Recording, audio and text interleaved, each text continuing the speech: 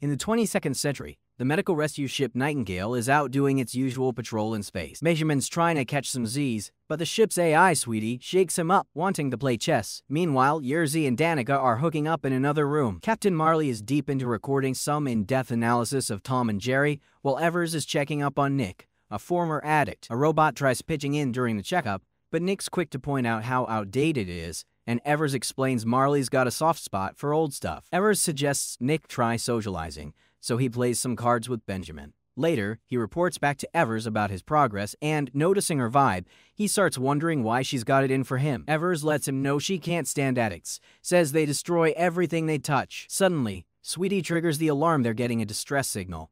Everyone hustles to their stations to check out the signal, which is degraded after 5 days of travel. It's a direct call instead of going through dispatch, which is out of the norm. Turns out it's coming from Titan 37, an old ice mining op past the colony outpost. Sweetie drops some intel. It's a rogue moon that got kicked out of orbit, meaning there's a ton of gravitational mess around it. The mining crew dipped out 5 years ago, so that just makes things even sketchier. When Sweetie scans for an ID, it finds the name Carl Larson Evers X, who used to abuse her. Problem is, this moon's sitting over 3,000 light-years away, so they're gonna have to dimension jump to get there. After setting up the course, the crew strips down and rushes into the stabilization chambers. Marley, without saying why, tells Evers to hop in his chamber while he uses another. Once everyone's secured, the ship kicks into gear with plasma acceleration, and in a flash of light, they jump to Titan 37 in just seconds. But then the alarm blares again, and to their horror, Marley's chamber glitches.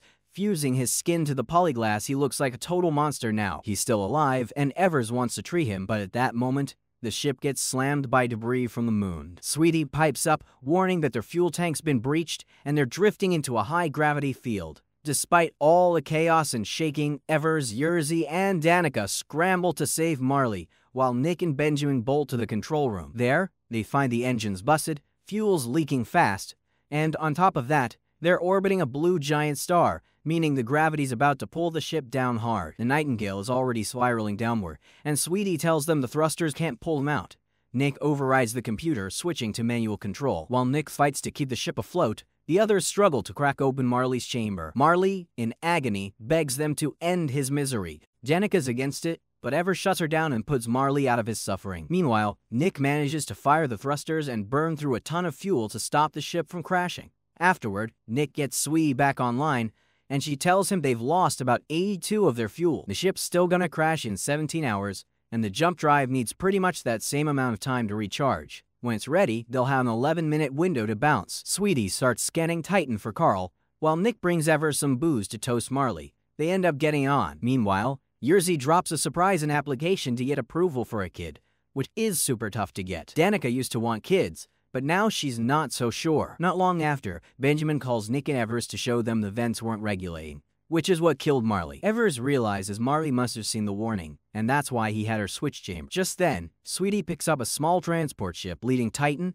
and tries reaching a pilot, but no answer. The ship's speeding toward the Nightingale, so the crew scrambles to suit up for the hit. The Nightingale shudders as the smaller ship docks, and when the door opens, a pilot collapses and there's a fire. Yerzy jumps in with an extinguisher to put out the flames while Evers checks on the guy. She pulls off his helmet and realizes this ain't Carl. They drag the guy to the infirmary and scan him, finding a weird growth on his bones like they're getting stronger, but he's otherwise fine. Later, Evers tells Nick that this isn't the real Carl Larson, but the resemblance is uncanny. She figures it might be his son. Meanwhile, Danica steps out of the infirmary to grab some supplies, and when she comes back, the guy's wandering around buck naked. He introduces himself as Troy and immediately starts hitting on Danica, leaving her totally unsure how to handle it. The team's trying to figure out what to do since they've got 6 people now, but only 5 chambers. Nick steps up, saying he'll stay behind and the rest can send a rescue ship once they jump.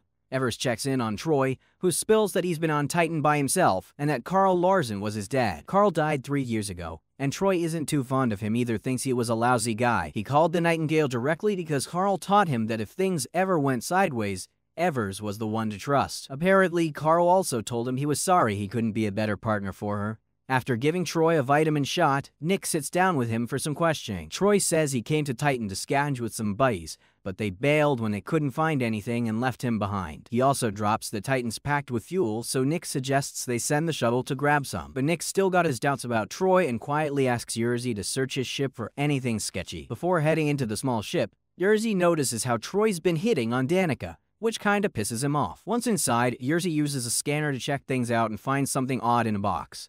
When he opens it, he's shocked to see this glowing purple thing. Yerzy calls Nick, but before Nick gets there, he touches the object and is blown away by how it makes him feel, so much so that he sticks his hand in it. He pulls it out just before Nick shows up and swears he didn't touch a thing. Later, they bring the object onto the Nightingale, and Sweetie flags it as a potential biohazard. Evers uses a special machine to control the robot, which places the object in quarantine. Troy admits he kept it hidden because he didn't want to share the loot, but goes on to tell his tale. 3 years ago, he picked up a stray transmission from some miners saying they found something strange buried in the ice. He quickly rounded up a few buddies and headed to Titan, only to find all the miners gone. His friends thought he was full of it and ditched him, but Troy stuck around digging through the mines until he found that strange object. He's convinced it's alien and now plans to sell it to the government, offering the crew a 5 cut each if they help him haul it. A fight breaks out because Troy and Yerzy want to hang on to the object, but the rest of the crew doesn't trust it. Evers points out Troy's weird bone growth, but he swears he's always been like that. In the end, Nick calls the shots, telling them to scan the object and log all the data, but they'll toss it once they're in clear space. Still skeptical of Troy's whole deal, Nick quietly asks the crew to prep a backup rescue unit just in case, while he heads to the moon to refuel. The shuttle starts picking up too much speed because of the heavy gravity, but Nick uses his skills to regain control and manages to land smoothly.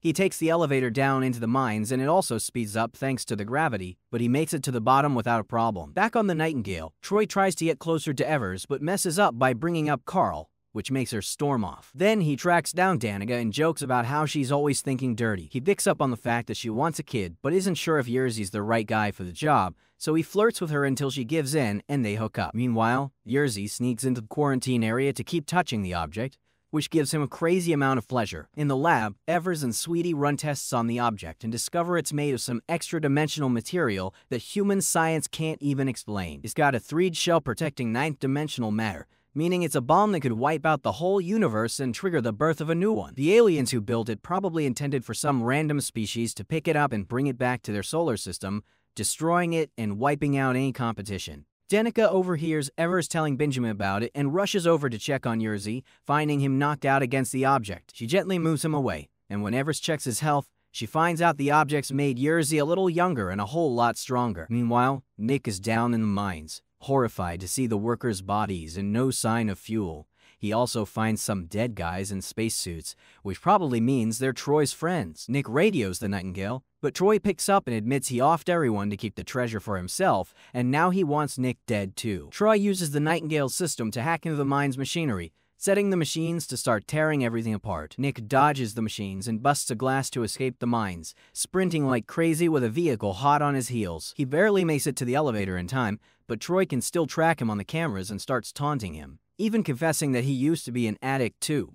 Pissed off, Nick smashes the camera before darting out of the elevator, only to watch his shuttle take off without him. Just then, Danica walks in and sees Troy controlling the shuttle. He tries to claim he's helping Nick, but she's not buying it, so he rips out the control stick and throws it at her. Then he grabs Danica and kisses her against her will, but she whacks him with the stick and spits in his face. In response, Troy punches her and shoves her into the airlock, which he opens to send her flying into space. As Danica floats off to her death, Troy's wound heals instantly. Back in the ship, Yerzy is trying to get to the object again, but someone changed the lock code. Out of nowhere, Troy shows up and smashes the keypad with some kind of superhuman strength. Then he shows off his hands, glowing purple, confirming he touched the object too. Yerzy tries to run, but Troy grabs him and throws him across the room, screaming at him about Danica. Yerzy, scared out of his mind, grabs a tank and starts swinging at Troy, who's just standing there, not even flinching. Yerzy finally manages to hit him hard enough to make him bleed, but Troy still shakes it off like it's nothing and quickly knocks Yerzy out. Then, Troy tosses Yerzy into space just like that. Over in the control room, Benjamin spots the busted panel and tells Sweetie to reach out to Yerzy or Danica, but Sweetie can't get a hold of either. He takes off running and finds Troy trying to cozy up to Evers again. Without missing a beat, Benjamin shoots a hook at Troy, sending him flying before grabbing Evers and running to another room to grab some guns. Armed up, Benjamin goes hunting for Troy and hears a noise. Turns out it's just the robot. But when he turns around, there's Troy, and Benjamin immediately shoots him in the head. Problem is, Troy's mutated now, and he just tosses Benjamin into the quarantine room and snatches his gun. Panicking, Benjamin begs Sweetie to open the hatch and eject Troy, but Sweetie refuses because she can't harm humans. Troy, now pissed off, shoots at the door a few times, then starts punching it until he finally busts it open. He throws Benjamin again, killing him instantly. Sweetie breaks the news to Evers, who tries to get in touch with Nick, but no luck. Right then, Troy finds her and finally spills the truth. He's actually her ex-boyfriend, Carl. The object just made him way younger, which is why Evers didn't recognize him. Carl admits he called the Nightingale to track her down, hoping to show off his new powers and win her back. When Evers tries to leave, Carl grabs her, ready to force her to stay. But just as he's about to make his move, Nick's voice comes through the comms. That rescue return unit Nick set up earlier? It worked, and now he's on his way back. While Carl's busy arguing with Nick, Evers grabs a laser and shoots him in the eye. As Carl's power kicks in to heal his wound, Evers bolts to the docking area. Just as she's about to greet Nick, Carl shoves her aside and fires a hook at the opening door, yanking someone in. But it turns out to be nothing but an empty suit set up as bait.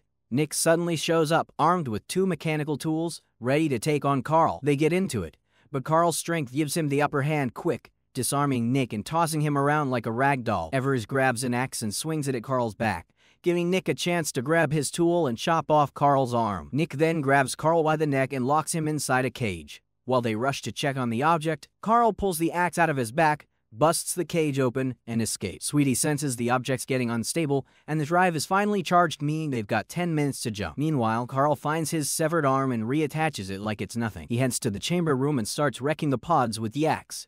He also tries to grab the object, but realizes Nick is moving it away.